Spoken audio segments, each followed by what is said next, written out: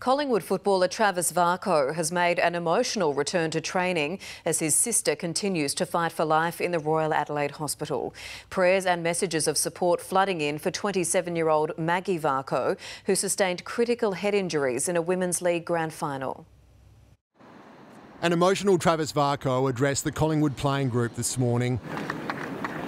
Hugs from teammates and time on the training track, a welcome distraction. You know, obviously he's got his family, his 2 kids and his wife Kim as well, but he also mentioned that, you know, he also feels comfortable and wanted to be around his other family, and that's us at the footy club. We'll support Trav as much as we possibly can, and yeah, he's a very private person. Varcoe's sister Maggie was stretchered from Theberton Oval late in Sunday's Division 2 grand final between her team Anglevale and opponents Mount Lofty.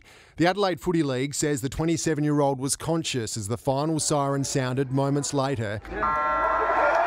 But as Mount Lofty celebrated victory, Maggie collapsed in the change rooms. Clearly it was a very disturbing environment for everyone, whether it be teammates, opposition, umpires, staff, first responders. League officials say Maggie sustained a head injury during an innocuous and accidental collision with a 19-year-old teammate who herself suffered a fractured cheekbone. They've clashed heads in an incident that would be as common in any code, whether it be netball, basketball or soccer. Like Travis, Maggie is a talented footballer. Sprinting on interchange player Mark Varcoe straight into what's happening in the middle. She almost gets a touch, she does. She plays for North Adelaide in the SANFL, was the runner-up best and fairest at Anglevale last season and her team's second best player in the grand final on Sunday.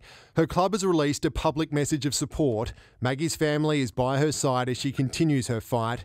We will be here to support her and the family in any way we can. Stay strong, Maggie.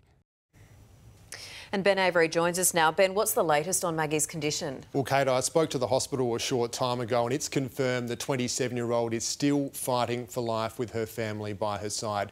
Travis Varcoe, while in Melbourne this morning, is likely to join them at some stage soon. Collingwood's qualifying final against West Coast isn't until next Saturday night, so he's likely to spend at least some of the next 10 days with Maggie here in Adelaide.